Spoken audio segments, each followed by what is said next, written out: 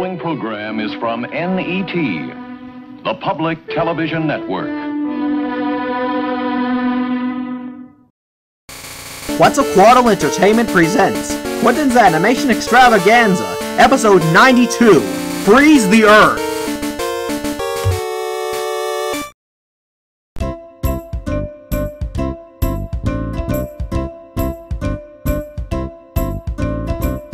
Time to shine, everything will be alright.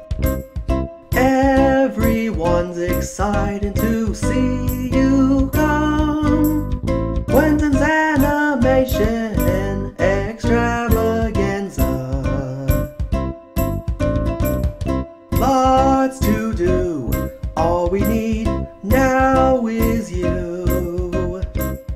Now it's time for this show to begin.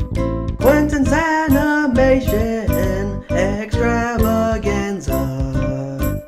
Extravaganza. Extravaganza. Extravaganza. Oh, hi! Welcome to Animation Land. As you can see, I've just finished my script for Chapter 19 of Tuxedo Mask. I tell you, this chapter is gonna be... Come in! Hey, Quinton! Oh, hi, Usagi. What's up? I found out the secret of Tuxedo Mask. I can sense a secret, too. He won't fool me. When he was 6 years old, his parents were killed in a car crash and he lost his memory. The nurses told him his name was Mamoru Chiba. As he was growing up, he kept having the same dream, where he was told to find the legendary silver crystal. It was said to hold unlimited power. Ever since then, he has been wandering the streets of Animation Land at night trying to find it. In short, he became Tuxedo Mask. Mamoru told me his secret himself and told me to keep it a secret between the two of us, which is now the three of us. Wait, what's that masked monster doing in that factory? This must be Commander-in-Chief Goldermask's 20th minion, Glasses Mask. He must have been ordered to produce a chemical so they could freeze the entire world. Oh my god, a squadron of soldiers is triumphing over the Gorengers. It must be those glasses they're wearing. They must be Glasses Mask's special slow-motion glasses, which must have allowed them to see through and defeat the Gorengers' moves. I must take them back to base and heal all 5 of them. Catch you later, Usagi. Okay, the Gorengers have been healed. Now what do we do about these slow-motion glasses? They're gonna be a big problem to us if we don't destroy them. Wait a minute. Akira, you were working on a strobe lamp which, combined with a dark room around the chemical plant, will confuse any adversary long enough for us to attack, right? Oh, good idea. I actually finished it a few hours ago, as a matter of fact. Let's use it to confuse the Zorders. That'll teach Glasses Mask to mess with us. Well, what are we waiting for? Let's go!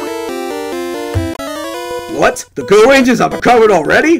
Well, no matter. These slow-motion glasses will take care of them. Zorders, attack! Oi!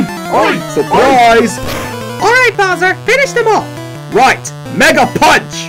What? How can this be? Ha! Let's just say a strobe lamp helped take care of your little squadron. Oh, that's it! Prepare to die! Alright, let's try to destroy those special glasses. Well, the primary weapons won't work. The secondary weapons don't work either! Hold on! Wing attack! Wow, that wing attack actually helped the Gorengers destroy the special glasses! Thanks a lot, Bowser. We'll finish him off. Goranger Hurricane! Hike! Green! Yellow! Blow! Ready? Shoot! Turn it to an eye chart! An eye chart? And dynamite? Oh no. He'll never see the light of day again. Alright, the chemical plant is saved. Now let's head back to base. We'll see you around, guys. Wow, that was some blinding adventure. Wonder when I'll learn all the Ice type, Fighting type, Ghost type, and Dragon type techniques. Oh well, I'm sure I'll learn them soon. Be sure to stop by whenever the next masked monster attacks, okay? Alright, see you later. This episode was loosely based on an episode of Himitsu Sentai Goranger, created by Shotaro Ishinomori, copyright 1975 to 1977.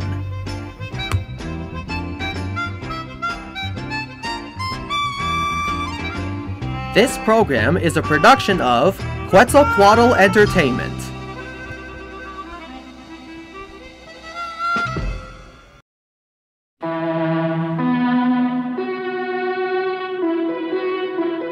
This This is NET, the Public Television Network.